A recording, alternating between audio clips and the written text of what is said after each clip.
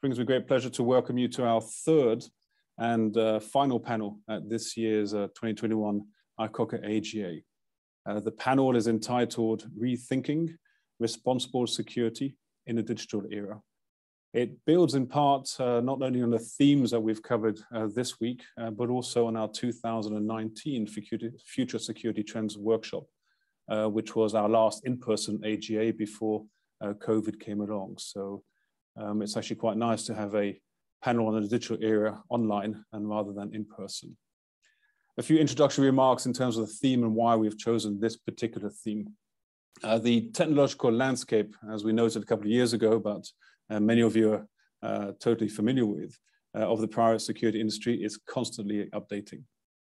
In the past few years alone, surveillance, monitoring, the introduction of artificial intelligence and the digital movement of funds and resources have significantly altered the work of private security companies.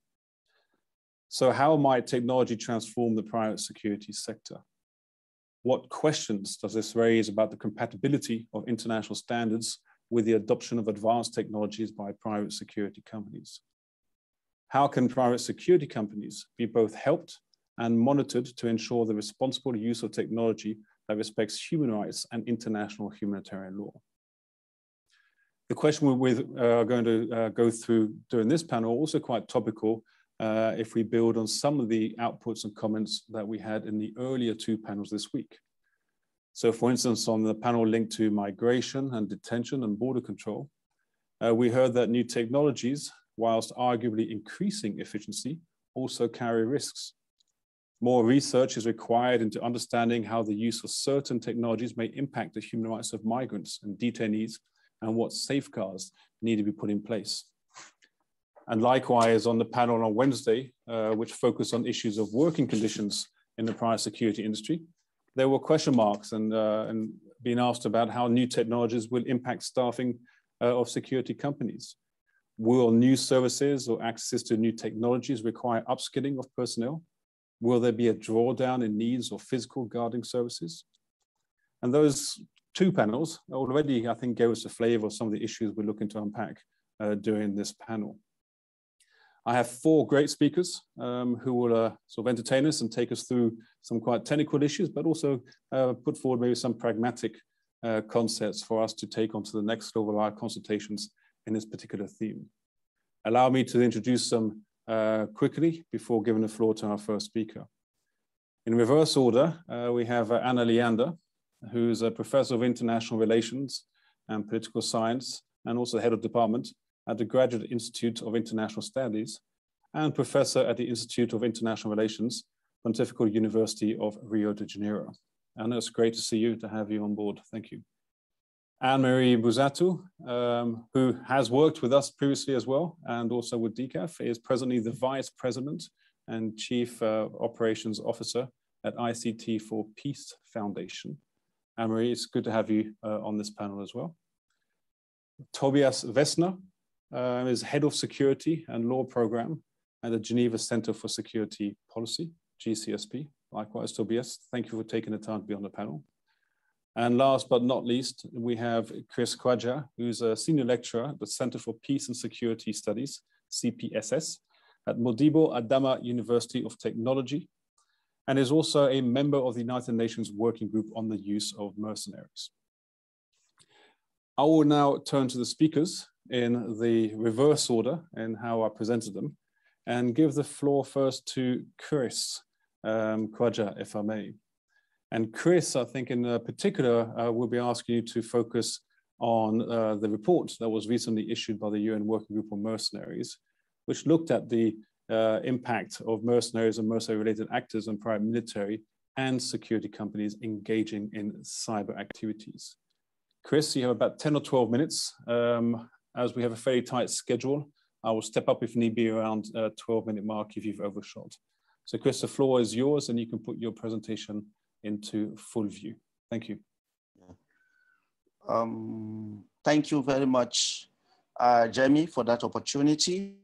On behalf of the Working Group on Mercenaries, I want to thank you very much for this wonderful opportunity. The 8th Annual General Assembly of ICoCA, which for us in the working group is an opportunity to really engage members of ICoCA and the world in general within this period to just share with you insights into some of the key issues that the working group on mercenaries presented at the 76th session of the UN General Assembly, which basically looked at cybersecurity, mercenaries, and mercenary-related activities in the context of the human rights impact of their activities, which also looked at private military and security companies within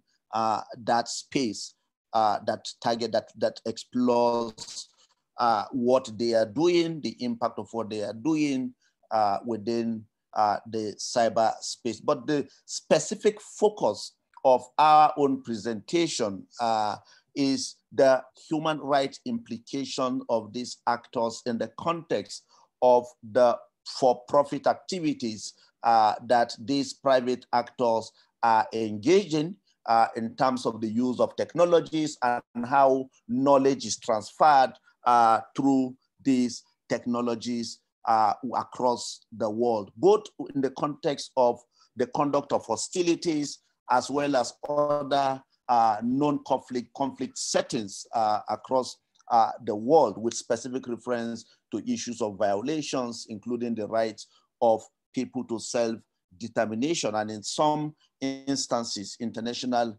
humanitarian law. Now, we also took time to look at the cyberspace in the context of what we call the new geostrategic arena, and that the contemporary categories of actors engaged in these areas are engaged in the cyber sphere across several areas. And when we look at the transformation of contemporary armed conflict and the evolution of warfare as it relates to the rapid advancement of digital technologies today, we can see the profound impact that these activities are having across the world, specifically when it comes to the issues of how the development and digitalization of technologies is having direct impact on civilian life, and that the military domain itself is increasingly reliant on digital technology. And these private actors are in the center of this demand because they are the ones that are involved in the production as well as the deployment of this technology across the world. And some of the specific cyber services provided by these actors include a wide range of military and security related services, both through direct state engagement or non-state actors, as well as some of the proxy relationships that we see when it comes to cyber operations, and that the private actors are engaged by states and other non-state actors to perform roles or responsibilities or duties or assignments that include, for instance, the conduct of offensive or defensive operations, protection of networks and infrastructure, carry out cyber operations to weaken adversaries, disruptions, interference, or destruction of computer systems or networks, and exfiltration of information across the world. And that these cyber services are also provided outside the realm of armed conflict. For instance, the whole question of data collection and intelligence gathering, as well as surveillance, the whole question of domestic law enforcement and maintenance of security. And we identified 5 key categories of these cyber actors. In terms of this categorization is framed around the logic of the kind of activities or businesses they are involved in. The first has to do with issues of cyber units or cyber command, which is integrated into formal armed forces and many of them are engaged or have been described within the context of the informational fight in cyberspace. We have actors that operate outside the armed forces, particularly non-state entities, though they are not integrated into the armed forces, but they provide cyber services to and on behalf of the state. The third category is business entities, where private cybersecurity firms, private software and technology work in coalition with government that enable them to access information and surveillance programs or manufacture products that may be used for the conduct of activities.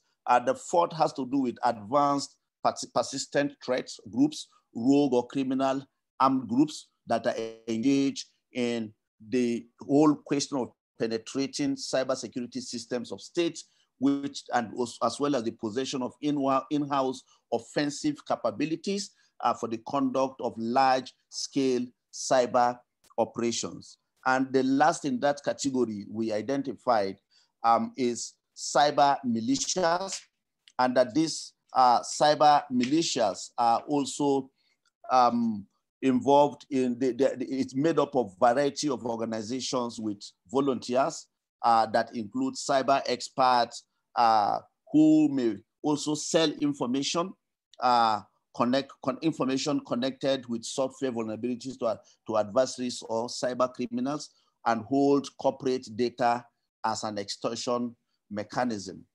And in terms of the regulation of cyber services, now, for the working group, based on what we've seen across the world, is the whole issue that, given the opaque nature of this market, information regarding the relationship between companies that develop and sell cyber capabilities and their clients is very limited. And for obvious reasons, the opaqueness or the lack of openness in this kind of business is quite clear.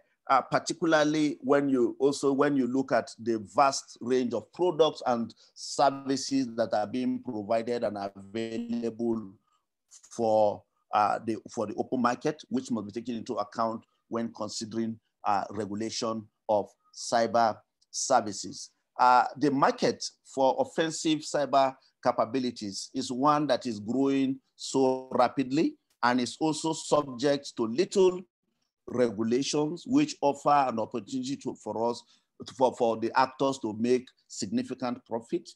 But as a result, many conventional private military and security companies are also developing cybersecurity divisions in this light because of these opportunities that exist.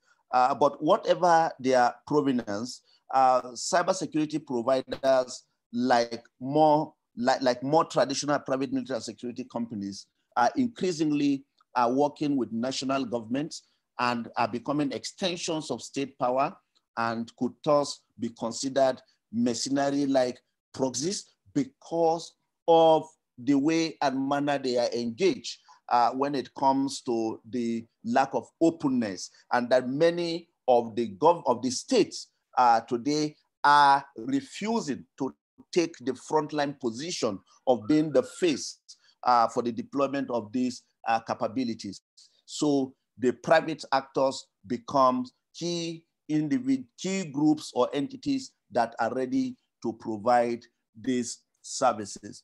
Now, we also looked at the whole question of responsibility in the context of accountability. And for the working group, states, either by commission or omission, obscure their involvement in malicious cyber operations, seeking to gain strategic influence by evading their own responsibilities under international law, including violations and abuses committed by non-state actors recruited for this position. And this concern is further exacerbated by the potential of cyber operations significantly undermining human rights.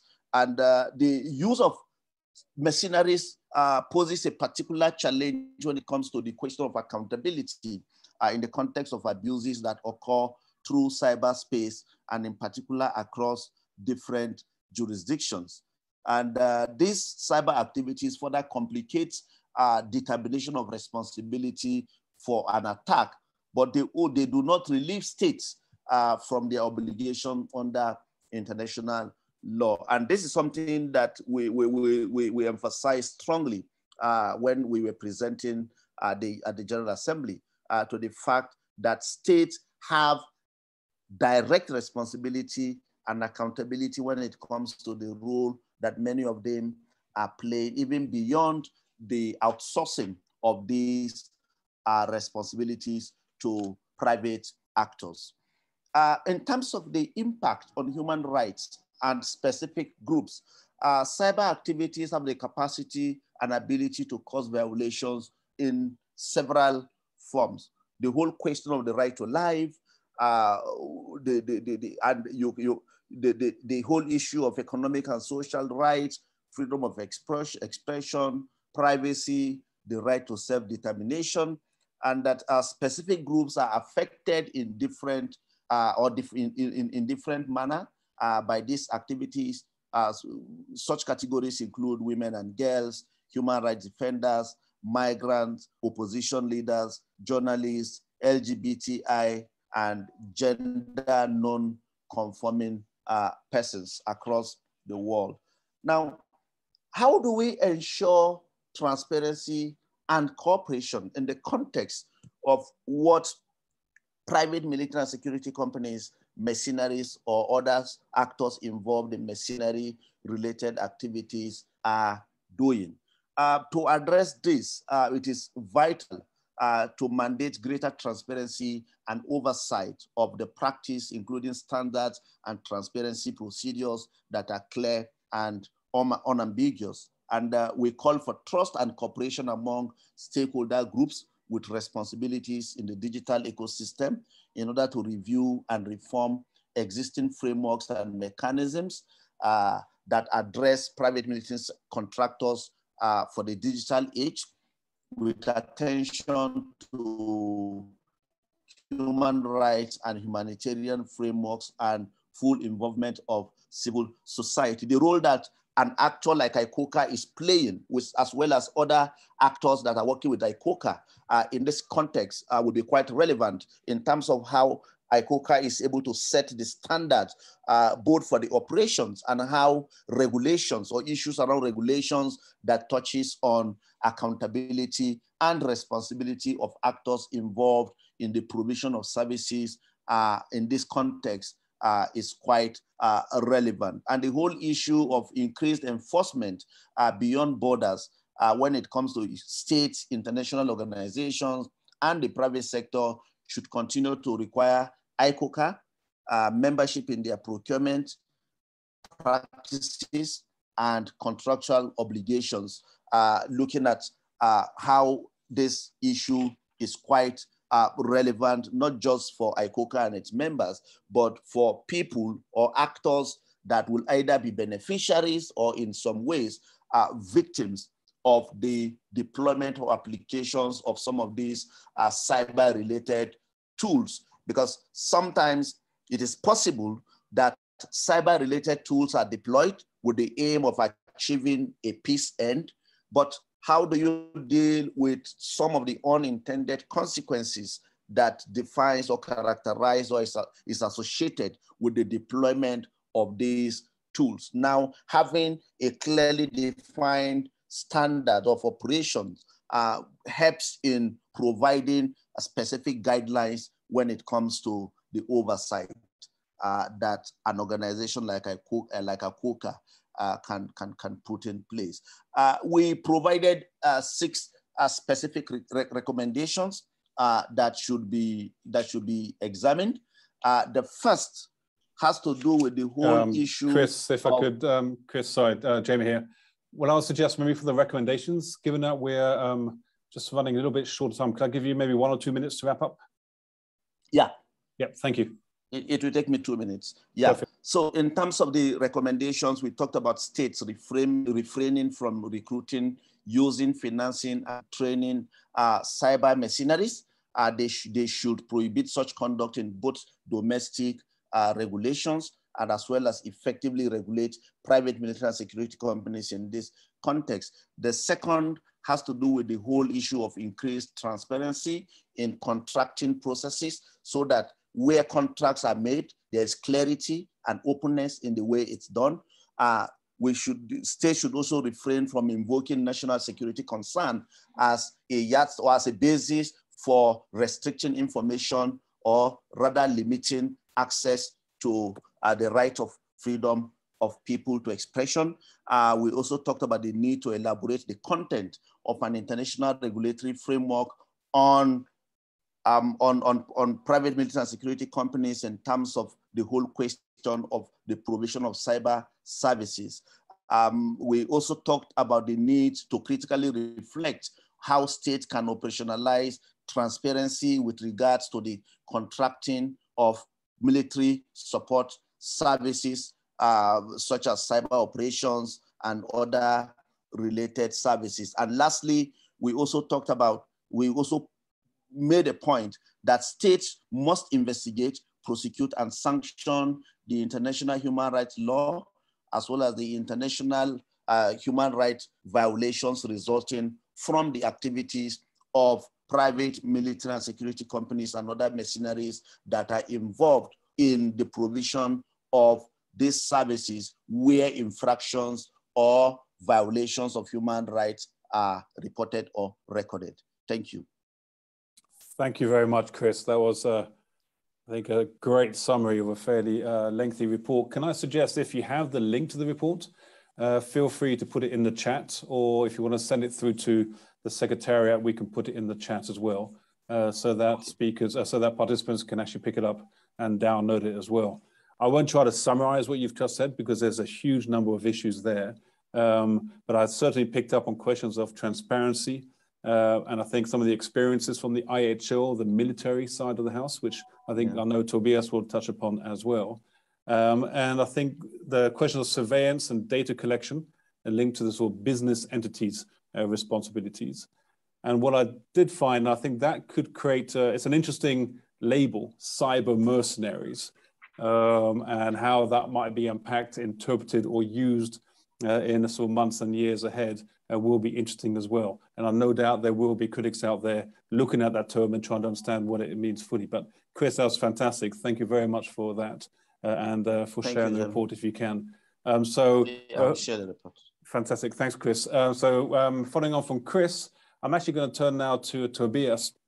And I think it's a quite nice segue we're making here, to the extent that the Working Group on Mercenaries report spoke a lot about the military side of the house as well, and sort of IHL references, and had a large focus on cyber in particular, not necessarily new technologies, but cyber. And Tobias, I gather from your work, you've been looking at issues of technology, protection of civilians, artificial intelligence, more in the sphere of, let's say, the IHL, the humanitarian law sphere, the military experiences. But many do say that the experiences and the issues that we have in that domain are likely to carry over into the so-called business private security domain as well, potentially. So with that, I'll allow you to address some of these issues, the dilemmas and issues linked to sort of protection and potential harm from your experience and vantage point. If you have a PowerPoint, please share it. And allow you to do that. And again, likewise, 10, 12 minutes if possible. Thank you. Yeah, thank you very much, Jamie. Thank you very much for these words. Also, thank you very much for inviting me to this fantastic panel. And ladies and gentlemen, good afternoon or good evening or good morning, whatever applies to you. I'm very delighted to be here with you and among you. As Jamie has said, I'll just share my screen. So I'll quickly... Screen is shared, it's just perfect. That's it. Great, thank you very much. And also, as Jamie has said and asked me to do, I'm going to focus in the next 10 minutes on the military use of new technologies, of digital technologies, in particular cyber and artificial intelligence. So a digital technology that is really here, present, and maybe one that is really where we are going to. And what I'm going to do is I'm going to look at the normative framework that has been used, developed, applied, etc., and really take it from there to then look at issues that arise, and also potential gaps and solutions that can be found among the private sector. So really steps and a set of ideas for next steps that could be undertaken. I was asked to be very brief, so what I'm going to do every time for cyber and then for AI is give a quick, concise overview, and then provide some thoughts, ideas, recommendations. So starting with cyber, I think we're all pretty familiar. We had a great presentation by Chris just now. So military cyber operations, that is really reality.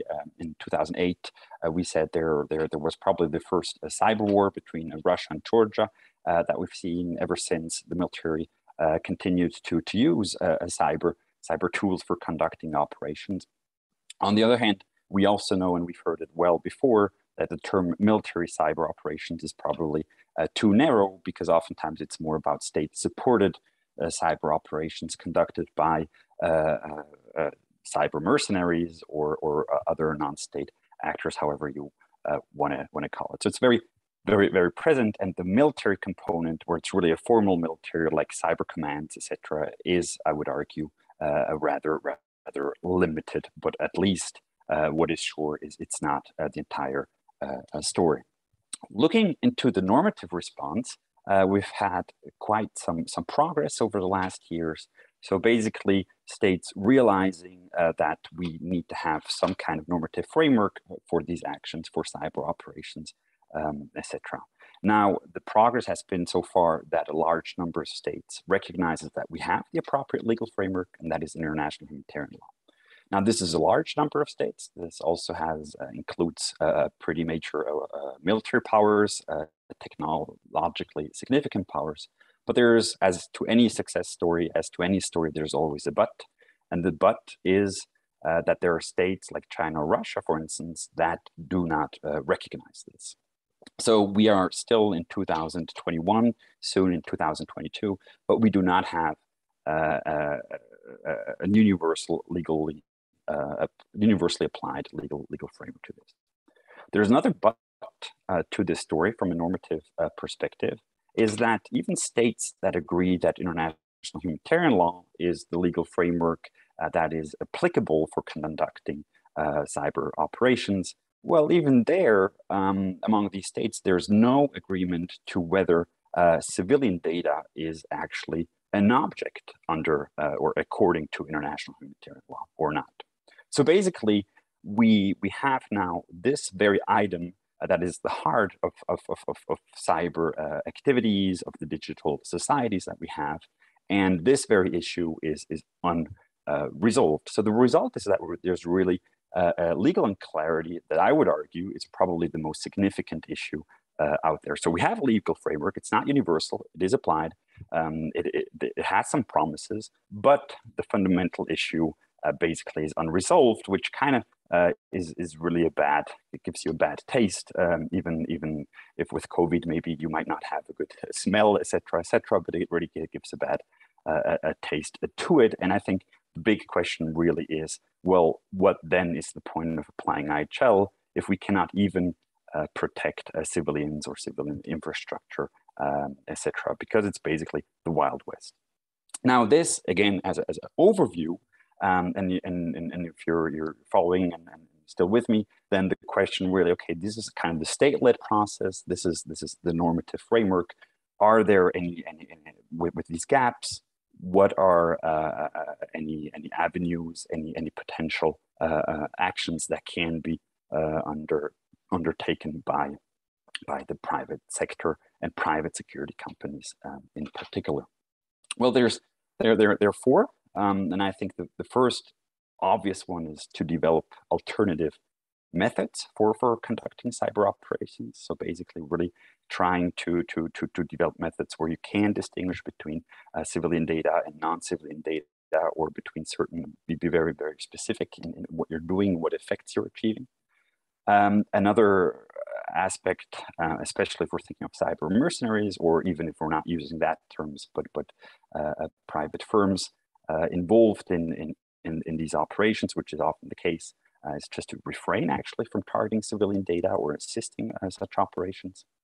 A third one could be a collective effort for reinforcing cybersecurity. So basically, if we're saying that civilian data is an issue here and that actually it's not well protected by international humanitarian law, well, there is actually a proper interest in protecting this also from a civilian side, because basically data, this is the today's currency.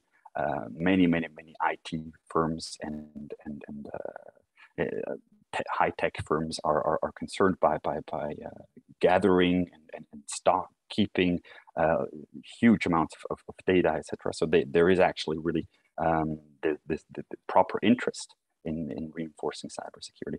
And of course, this has also been mentioned by Chris before, put up pressure for a more protective normative framework, again, already out of proper self-interest, because this is really the business model. And if civilian data, if civilian infrastructure, in IT infrastructure, other infrastructure is targeted, this has huge ramifications. Now, these 4 points, they're heavily drawn on Jeffrey Biller and Timothy Goins' forthcoming chapter in a book I'm editing. And if you're interested in more details, it will come out next year. So maybe we can pick up the ball there if you're more interested. Now then, going further to military artificial intelligence, so a step further, AI that will be used as such, but also especially for cyber operations and activities. I think AI, there's still some that say there's a myth with AI, with machine learning, etc., that we're not that far yet, that we're not yet with this technology beyond certain activities in laboratories.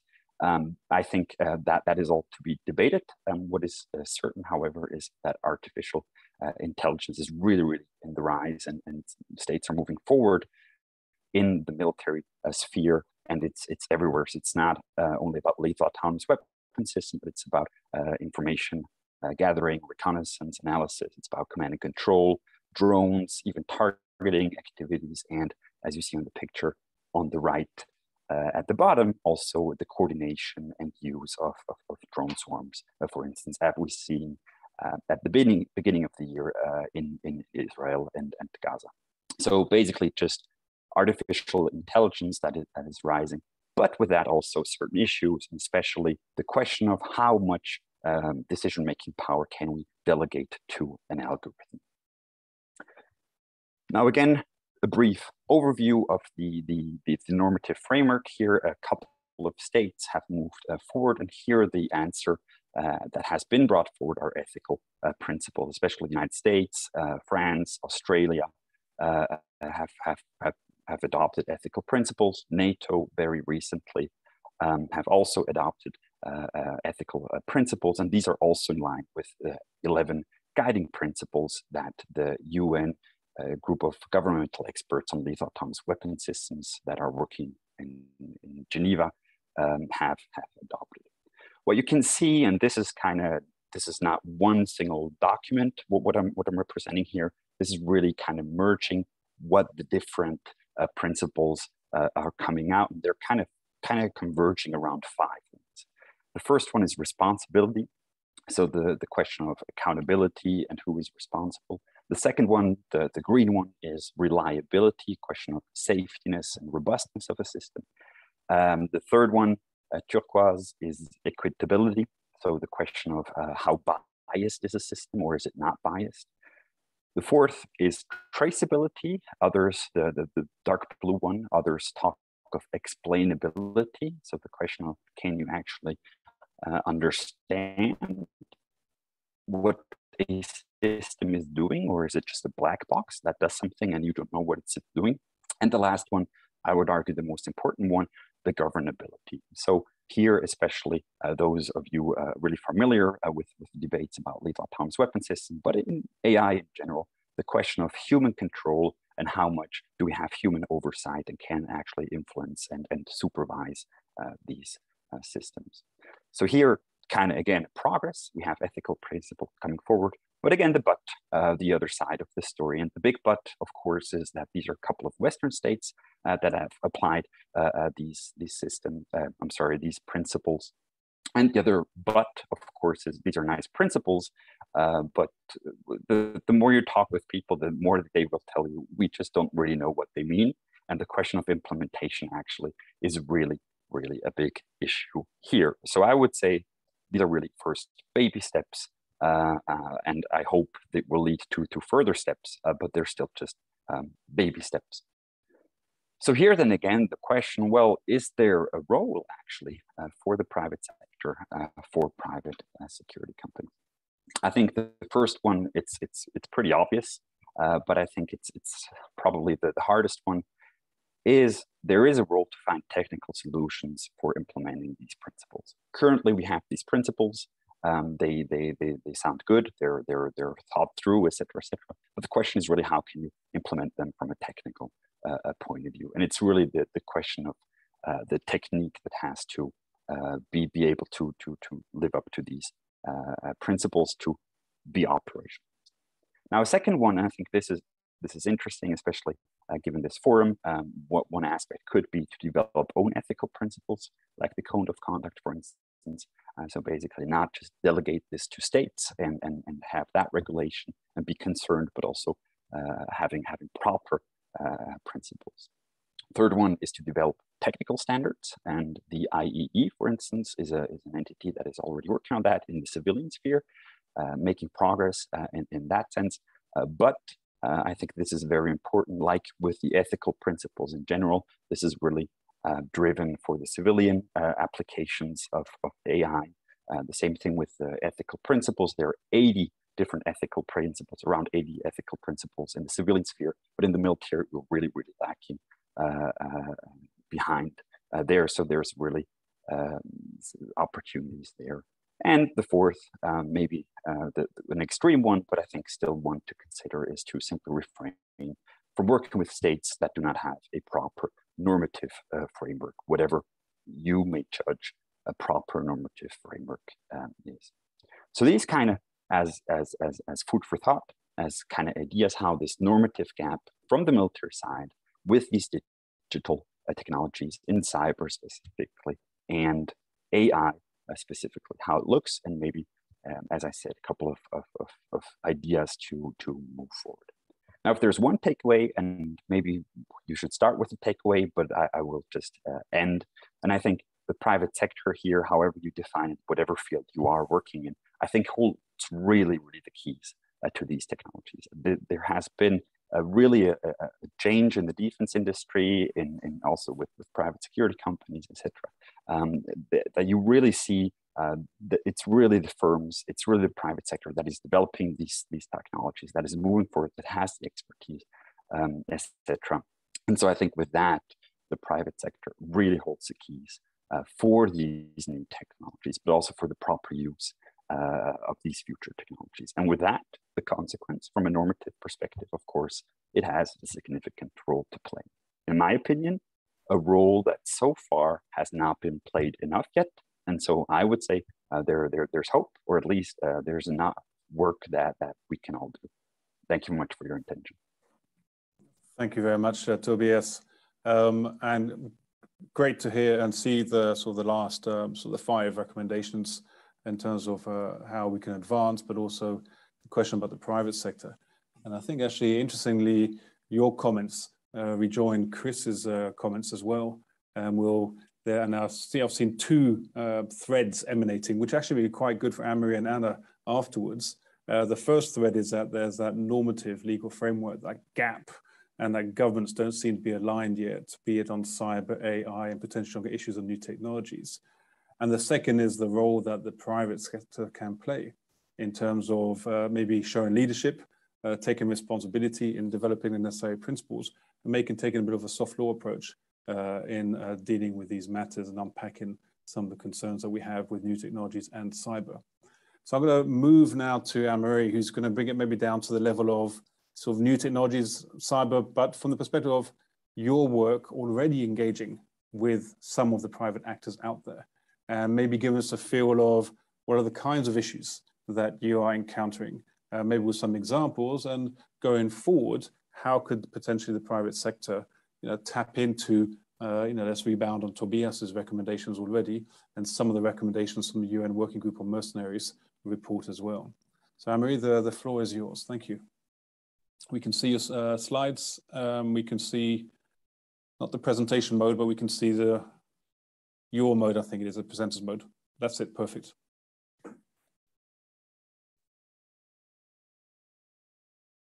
Yep, and you're on mute as well. I should know how to do this. I do this enough, but thank you so much, Jamie. And I really, come at the place that I'm coming in this presentation, in this panel discussion is really excellent because both Chris and Tobias raised some very important issues that are really, we're looking at right now and that I'm particularly working at in my work. I want to say, first of all, though, really pleased to be here. I think it's been 3 years since my last participation at a General Assembly, but it's something that I know well, and I'm glad to see some familiar faces in the participant list, and even if we are meeting virtually and not really face-to-face, but hopefully we will be able to do that in not too much longer.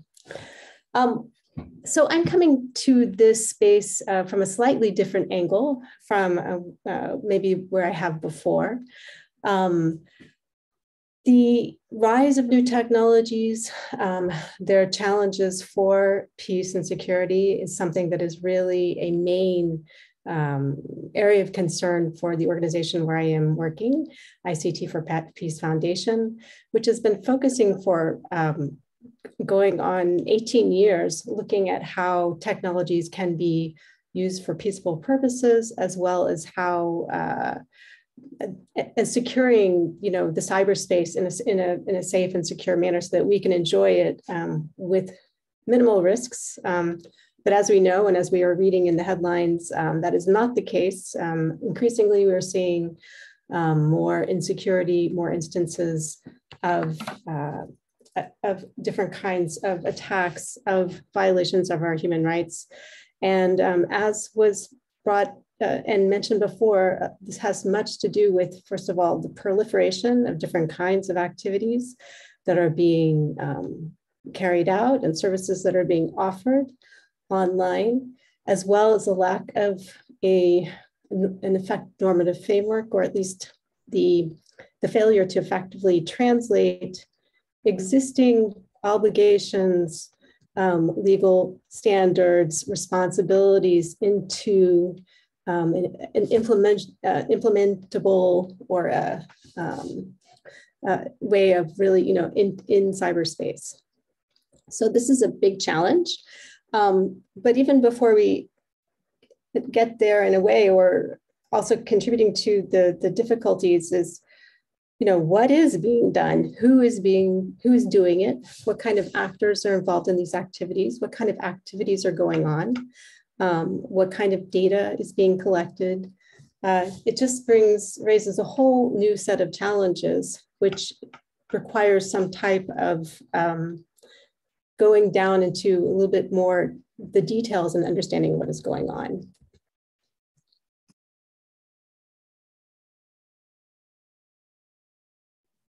Anne-Marie, we've lost your son. You've gone on mute again, sorry. Ah, strange. Okay, thank you. So just if we take a look at the state of play of right now, we have traditional, these terms, again, this is another challenge, is really the terms are not very well defined. There's a lot of gray area, which just brings further confusion and lack of clarity to these really important matters. But if we look at what we would say, imagine as traditional private security services, many, the members of the International Code of Conduct Association, many you are integrating software and smart hardware devices into security service providers, as we are doing in just about every area of life today. There are a growing number of private security companies that are offering new services, cybersecurity services, different types of, this is something that was raised earlier by Chris in his presentation of the different kinds of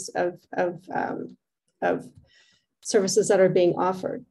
Another thing is the increasing number of apps and software programs that are being developed to complement private security services.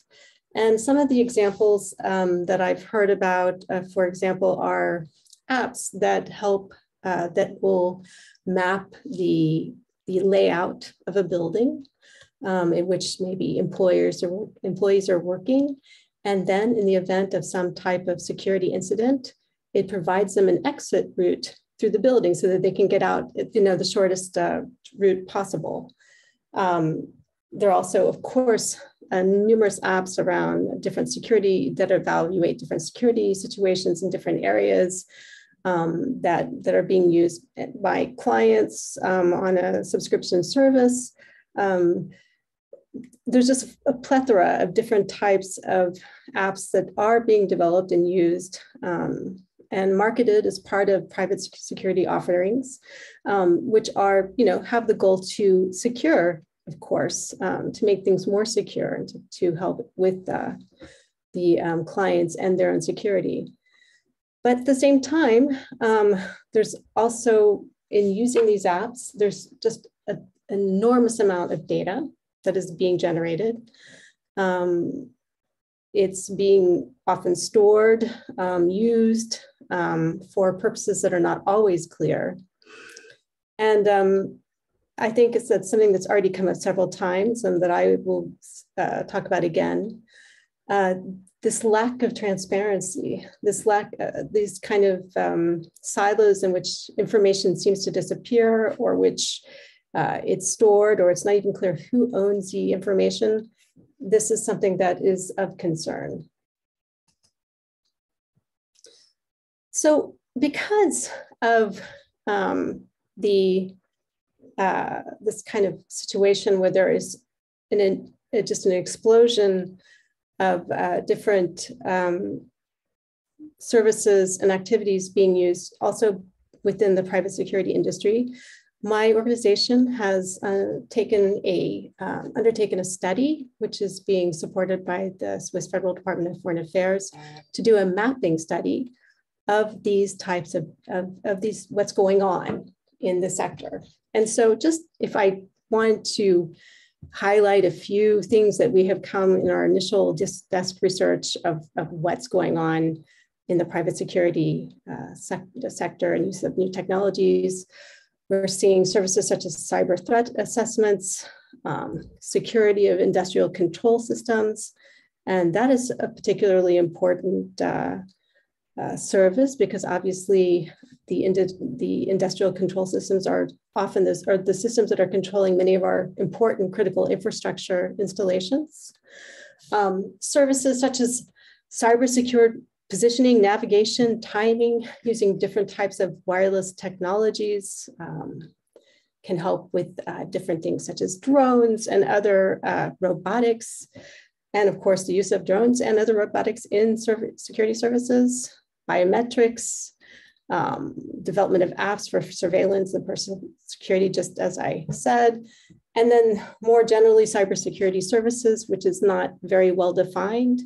It's a big word. It can signify many different kinds of things, which I think is one of the reasons why there is a lack of clarity around what is going on. But if I were to put some words around cybersecurity, I would characterize it as the kinds of services to secure computer systems and other internet connected and smart devices against attacks, to try to protect the data of those systems. But again, this can go even much further and contributes to the general lack of clarity around what is going on. And these pose a lot of challenges. Now more and more, as we are all using programs, devices, computers, smartphones that use sophisticated algorithms, which are collecting a lot of data, and almost certainly more data than is required or that should be required in the delivery of certain services, which certainly generates concerns, particularly human rights concerns. The lack of transparency regarding the collection of information and its new uses. And I also think that this goes to the fact that it's not always clear what information is being collected. We have devices, we're using them to say navigate to different sites on the internet. We have our email, we use our different ways of sending messages and information. And there's a tremendous amount of information that's being collected there. And it's not always clear what is being collected, who has access to that information, what is done with that information. And just very along similar lines, a lack of coherent standards for how this information is kept, secure, stored, and for how long. Also was mentioned earlier, the lack of consensus on how existing regulatory frameworks apply. And certainly at the international level, there's a lot of discussion that is happening. Tobias mentioned a little bit about the lack of consensus around the application of international humanitarian law to cyberspace. This is a big issue along with many other just say lack of consensus in the international discussions. Currently, actually next week, there's going to be the meeting of the open-ended working group, a new open-ended working group within the auspices of the UN that is going to be looking at a lot of things around how to oversee and regulate, maybe to some degree, or at least provide some types of frameworks, normative oversight frameworks for cyberspace. So far, this has been primarily a state dominated discussion, although there has been quite significant participation by non-state actors, including companies, including civil society, academics, technical experts. My organization, ICT for Peace, has been very active in these discussions and has been really calling to try to have inclusion, more inclusion of private actors, because just as Tobias was saying in the previous presentation, it's really the private actors that are driving this space that are, causing the technologies to evolve, that are doing things that that people in many of the UN halls don't understand. And so if we want to have some type of effective regulation, we need to ensure that we have meaningful participation by subject matter experts, including private sector, including civil society, including military. So just to highlight that these discussions are going forward and that there is a camp of states, also including Russia and China, who are quite keen on developing a new convention or treaty on this, on the framework of cyberspace, and that this will certainly be part of the discussions that will be happening next week in New York. And then finally, we have the challenge that technology is just evolving. It's so fast. It's very difficult to keep up with the new challenges and human rights concerns that are advancing along with this evolution. And so we have to think about how we can react and respond in a smart way to these challenges. So as I said before, my organization, ICT for Peace, is now doing a mapping study on the use of new technologies in private security services. And here you have a snapshot of the overall objectives of our mapping study. We're trying to provide an overview of private security services using new technologies that are currently being offered and likely to be offered in the future, to offer descriptions of providers, of their clients, the uses and the different services that are being offered, to carry out the gap analysis of existing national, regional, and international regulatory frameworks, to identify human rights risks associated with this, and to provide recommendations to fill governance gaps, including to the ICoC. Just a quick snapshot of our initial findings, because we're just wrapping up the desk research part of the study.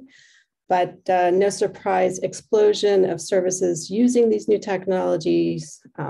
As I said, there's a trend of developing apps that are designed to support security without necessarily enough regard given to privacy and human rights concerns. And then there's some important governance gaps that we're already seeing. How to define and include things like apps, software programs, smart devices in regulatory frameworks. You have now something that might be considered a product or a good, which is intelligent, which is carrying out different types of even analysis, or certainly gathering information that used to be done by humans. But is this the same thing as a good, as is defined in many of the treaties and agreements, import-export agreements? And so the challenge of these dual-use technologies is something that is really important that we need to look at. And also the rapid evolution of artificial intelligence, which was already also mentioned by Tobias. I think this is going to really be a game changer, and we're going to see some big advances in maybe the next 5 to 10 years.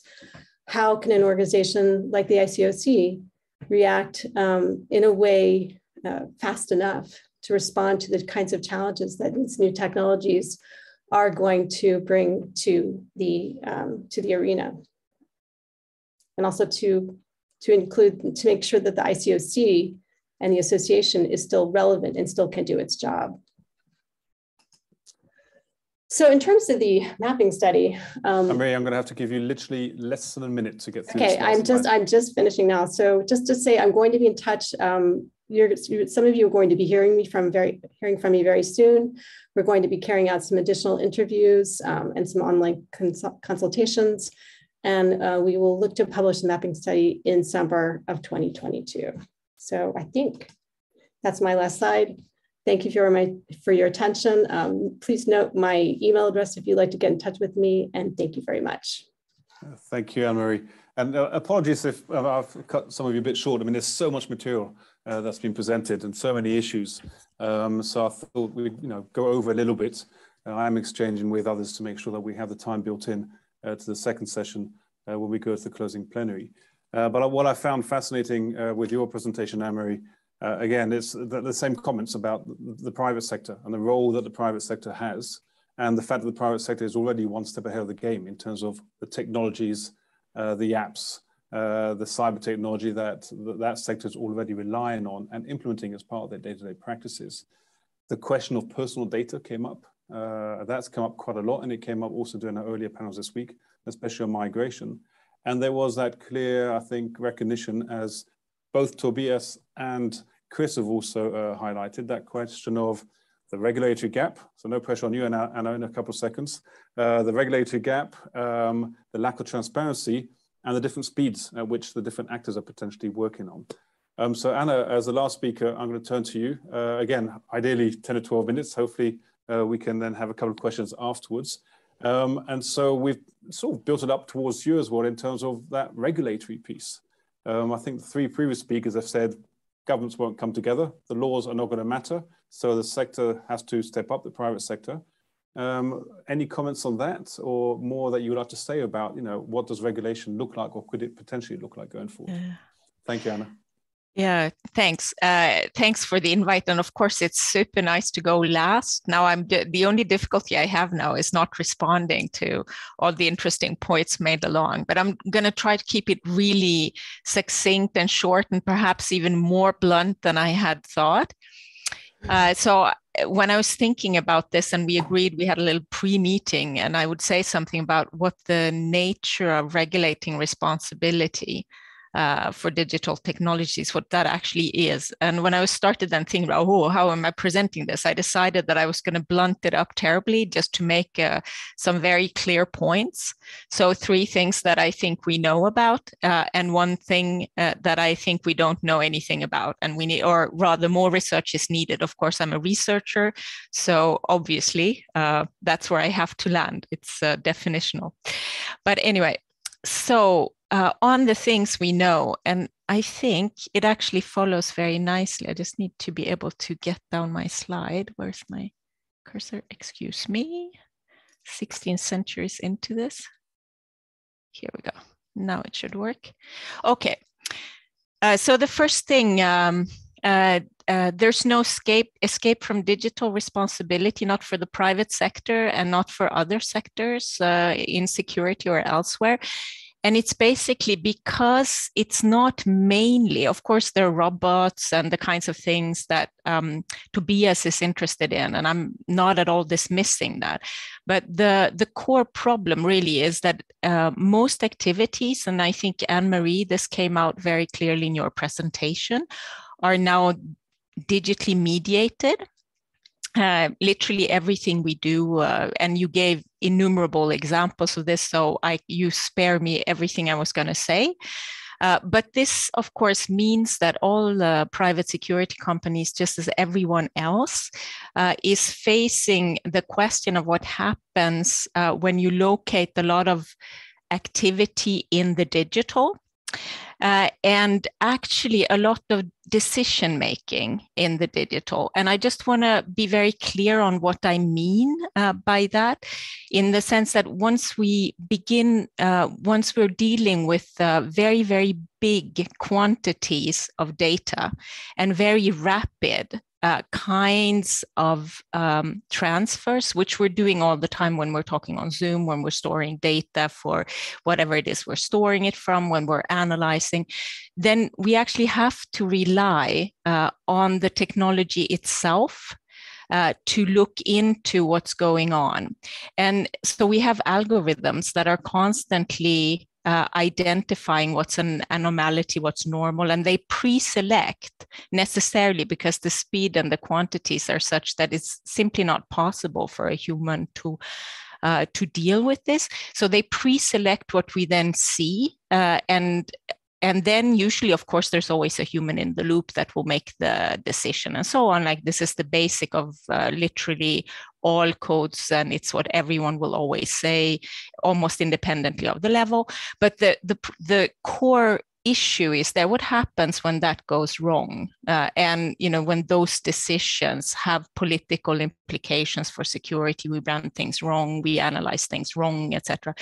And there's no real escape from that problem. And I think that's something that most people who work on this will recognize and agree on. So it's not the sort of outer space something human robot that takes over. It's simply the logic of digitally mediated activities, which is literally all of our activities. So that's the first thing we know in very brief. The second thing we know is that this makes regulation really paradoxical in the sense that on the one hand, and I think this has Chris, thank you, thanks Tobias, thanks Anne-Marie. On the one hand, logically, because the issue belongs everywhere, everyone is regulating. So we have a proliferation of different kinds of regulation at all kinds of levels. And across a very wide range of actors. And that's, of course, extremely legitimate, because if we can't escape the responsibility, of course, we're looking for ways of dealing with it. So in the report here by Unity, so an international organization that is also claiming regulatory initiative in the area of cybersecurity, they have a sort of outline in their table of content that I'll come back to that ranges from the technical standards that will regulate this to the kinds of high-level UN processes that Anne-Marie was talking about. So we have that complete actually it's not only a proliferation of activities, but also proliferation of regulations of responsibility in this area. On the one hand. On the other hand, we have a complete sense of absence, or the gap that Jamie has been referring to, because actually most of this then, it's very difficult to imagine ways in which we could hold the technology responsible. Like, what do we do? You know, the programmer, of course, there's always a programmer who programmed something, and we can, you know, easily, the easy thing is when they program for bad. But a lot of the time, even the most basic algorithm is making selection decisions. That's what it's programmed for. And since we don't know the context, even when that decision is supervised, which means that someone actually is looking into it and it can't rewrite itself, we don't know the context in which it's making it. And it, as I explained before, it has to make it. So we can't really get away from it. So we have this difficulty of what are we then going to do? Are we going to say, oh, you technology algorithm, you are responsible? It's not very helpful. We can't also go back because it's impossible to demand of a programmer or anyone else that they necessarily know everything. So there's this sense of a void, of a gap that's really difficult to fill. And that, of course, is the source. And maybe I've added, so that's why I added this little picture here with the algorithm things.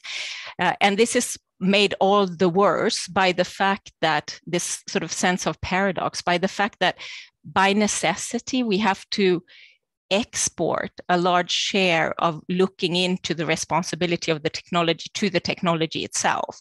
So I've copied here a table that I can't explain in detail, but it's from someone called Karen Young, who's been the advisor for the EU on the development of regulation of AI, where she's basically classifying different forms of algorithmic regulation. So basically where you say to the technology, you have to regulate yourself, because things are so quick that we can't possibly know what you're doing from without. So we build it into the technology itself.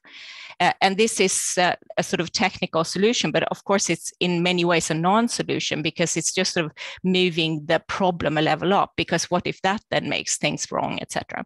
So we're in this sort of paradoxical sense of there's regulation everywhere, and on the other hand, we have no regulation. So that's the second thing I think most people would agree on in one version of another or another. Now, this of course puts everyone in rather impossible situation, like how to deal with this, not only for private security companies, but for states and individuals and the online service providers.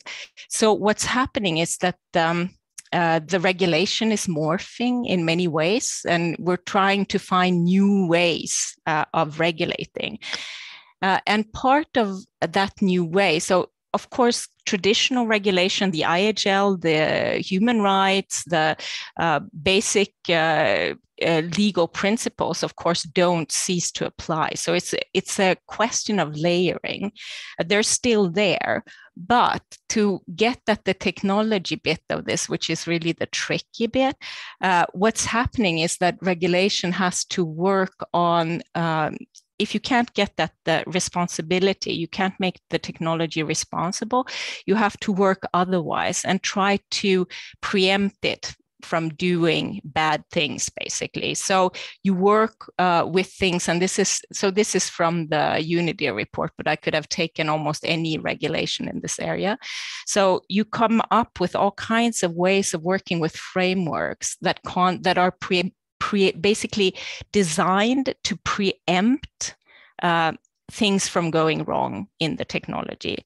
So that's one way in which it's morphing. We also know that it's morphing more and more because we know that it's all very contextual, all the different technology. What makes all of this so confusing and so is that, of course, it makes a huge difference whether we're talking about drones, so the operation of drones, or whether we're talking about the protection of national health service data of the kind, the critical infrastructure that WannaCry attacked, or whether so all of this, there has to be a sense of context sensitivity in there. So we have sort of focus on technical standards. So general frameworks that are designed to preempt, and technical standards that are adjusted to the context.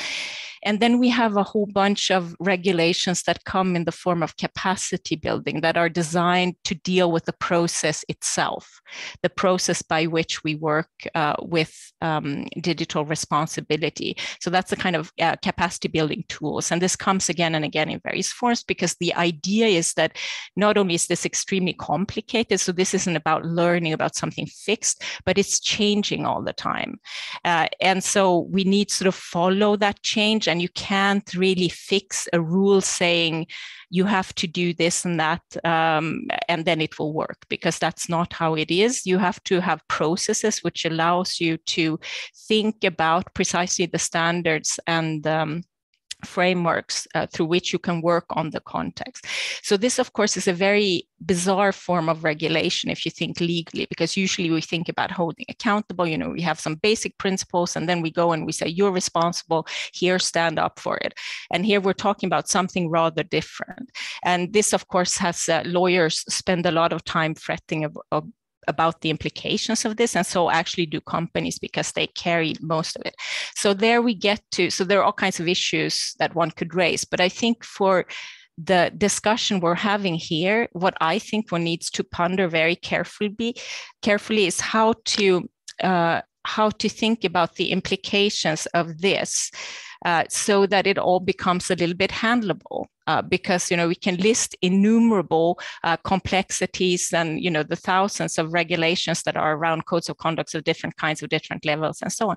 But how could one think about and make this more handleable for something like private security, and which is what the association is concerned with, and the code of conduct. So here I think there's thinking in terms of actually doing something useful in terms of establishing, and this is what one really would need to ponder, how to do that.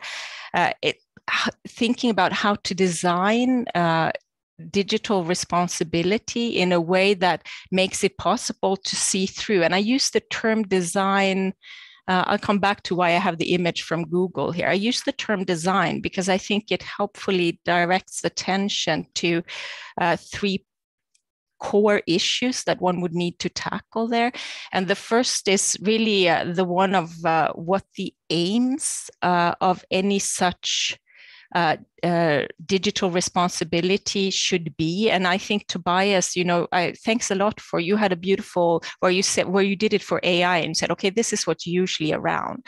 But of course, if one thought about this in the code of conduct context, one would need to specify what kind of issues one would want to focus on there. And I'm not entirely, and I think that must be, you know, what would be the aim of the game must of course be the first question.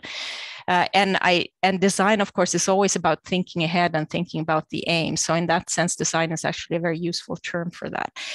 The second reason why I'm using that term is the need for a certain sense of pragmatism and of need to make practical. So when we design a house or a building or something, we want people to be able to use it. And I think here it's very similar, and need to sort of think about how one could actually not only formulate aims that would make it easier for companies to relate to, but also formulate it in such a way that they could pragmatically work with it. And there's a sort of balance between how encompassing things need to be and how cumbersome they can be. And of course, in cyber, anything to do with the digital actually, and this of course for the members of CRISIS, for the core concerned by the questions around mercenaries and so on, of course, is the huge cost of this. So it's extremely expensive for a poor country to provide digital security for example, its central bank. When they closed the Bangladeshi central bank, it blocked the country for 3 weeks. It costs a fortune. But anyway, so so you need to have a sense of I'm what going to give you possible. about 1 minute. That's what I don't need more. Okay. Actually, Yeah, sorry, I'm realizing I've gone on too long. Sorry, I said I would be very short. And finally, I think the question of how to make it adoptable, so how to make it actually appealing, and that's in the sense that, you know, people you could actually think this through. And I think the private sector, so there's been a lot here about the public and the private and so on. I think the private sector is at the forefront of the regulation of these kinds of things. And I put up the Google thing here. I just have to say one word about this, since it's from the Google actually has a design team. And this one is about how to design racial equality into technology. And these are the 4 things I've written there. So it's pretty radical if you think about what that means, how that translates in practice. But anyway, I think it does more for racial equality probably than most other things done by states. And I won't say more about this. I hope we'll have a nice discussion. I'd be happy to come back on very many things that other people have said, because I realize I'm running against. But anyway, super briefly, so 3 things that we really know that is inescapable, that the regulation is really paradoxical, and that it's morphing in the way it's operating. And then I think for your association, Jamie, thinking through how you could actually implement that, and just taking up the points that everyone else has made, is where you should really put some energy and could really do something very, very useful. Thank you. Super. Thank you very much. And you summarized at the end as well, so there's no need for me to summarize on that. We don't have a huge amount of time. So I've been a pretty bad moderator in terms of not cutting you short, but I think at the same time, the content of everything that's been put forward so far has been fascinating, because there have been a lot of issues that we can look at, and you've given us that platform for further consultations. So what I might do, we have about 10 or so minutes left, because I know we need to go into the next speakers. We have a couple of questions which have come through, and I will suggest that potentially what we could do is, Tobias, you have, I think, 1 or 2 questions which have come to you directly already in the chat. I don't know if you've seen them. If not, perfect. So I'll let you maybe just read them out and tackle those. Chris, you also had a question that came through to you on the international regulatory framework, and your offer of an answer there, but maybe you could unpack that as well. And then with Anne-Marie and Anna, at this stage, there's no specific questions which come and been targeted to you, but what I might ask of you as well is there anything that you want to rebound on off that the other speakers have indicated, a point or another that they have mentioned, which you think is particularly important, that you either support or actually you find that is not a very valid point? So be provocative if you want to. So, and with those, I think once we have the 4 of you speak, and I'm literally going to give you about 2 minutes each, I'm going to have to sort of wrap things up. So I'm going to give the floor to Tobias first, and then to Chris to deal with the international regulatory framework. Then I'll give to Anne-Marie, and then to Anna. Then I'll give, it means that the 2 of you have a bit of time to think about what you may want to criticize or pick up on from the other speakers. So Tobias, you literally have about 2.5 minutes. I apologize. Thank you very much. So the clock is ticking, and no, thank you to all presenters and all panelists. Really fascinating points. And I'd love to spend hours continuing discussing this, but so I'll stay brief. No, I think from Peter Obi's question, whether private security and CSOs, how they can explore data sets of AI and cybersecurity to create safe space and positive engagement. I think that's a fascinating question. Also, he mentions data in integrated analytics. To be very frank, I'm not an expert in that. So you're certainly well ahead of that. I think it's really a very interesting thing. I'm really thinking in terms of like compliance programs and especially compliance programs concerning the gathering, selecting, and vetting of data. And I think, especially in artificial intelligence, you're saying that the intelligence is not the program, the intelligence is the data. So I think that's really a great point. And how do you have processes to ensure that you have unbiased data? How do you program system to minimize such biases, and how do you deal with data scarcity? So I think those are really big questions that you really need procedures, kind of type of compliance procedures. And the states, at least I know from the military, they're really working hard on that, because they really know that getting the data and storing the data and managing and preventing hacks, etc., is really the essence of the activity. So I think that's interesting. On Beatrice Godfrey's question regarding trading or exploring and sharing when firms have internal cyber incidents, I think that's really a great approach. Here, I think we all know that firms really do not like to report when there have been IT breaches or information breaches, but I think it's something that could be really well explored. And thinking in terms of, I was working on arms exports, and the Wassenaar agreement, for instance, they have confidential information exchange amongst states, maybe something between firms or firms engaged in cybersecurity, or governmental agency that coordinates something like that, where it actually does not go to the public, and maybe there's a lack of transparency, but at least you can really coordinate and share that information. Maybe that could be some approach. And with regard to the question of, are there any remedies? My only thing, and I'm pretty sure anyone would echo that, is just no offensive actions, because I think this whole concept of deterrence in cyber is, to me at least, I think barely practical, but certainly dangerous. So thank you, Tobias. Again. A lot in those 2 minutes, and fear not, the discussion will continue after this webinar as we go into next year. So we'll have plenty of time to go into a lot more detail. Chris, you had the question on the international regulatory framework, or on the how to regulate from Caleb, issues linked to the so-called mercenaries, the cyber mercenaries, and your recommendation, I think, was linked to an international regulatory framework. But I have heard from the other speakers as well that the international legal order may be a bit of a challenge in keeping up in these changes. So maybe I'll let you tackle the question that Kelly put in there, and then provide your answer to all of us as well. Yeah, thank you very much, Jamie. I think for the working group, enacting an international binding instrument or framework that provides all that is required in terms of the regulation of the activities, not just regulating activities, but such a framework should also have clearly defined benchmarks for sanctioning either states or non-state actors that violate the human rights. Right now, ICoCA is basically the only actor that is able to, in a way, provide some form of guidance for its own members. But we think that alone is not enough, because ICoCA is not able to also regulate states. And that is where the UN comes. That is where the European Union comes in. That is where actors like the African Union become very important, because these are entities that are made up of states.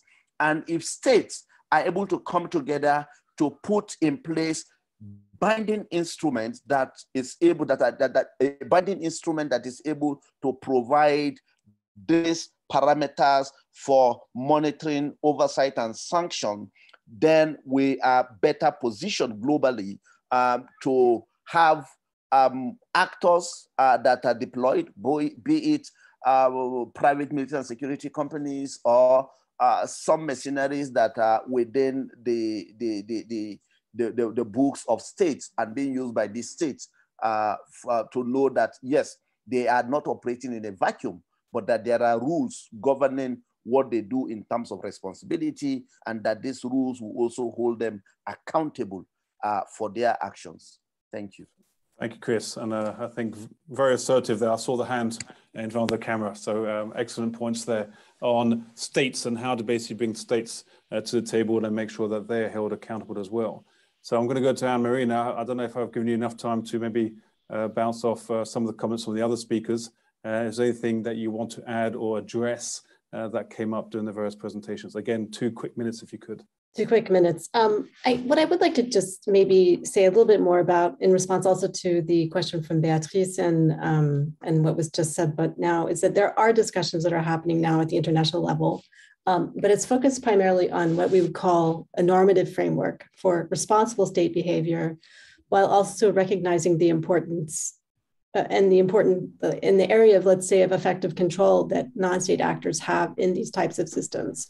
So actually, one of the norms that would be part of that normative framework is to not stockpile vulnerabilities.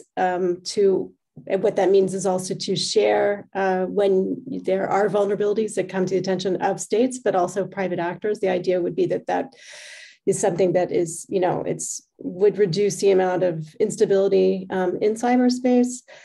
How that's going to be done, it's still not clear.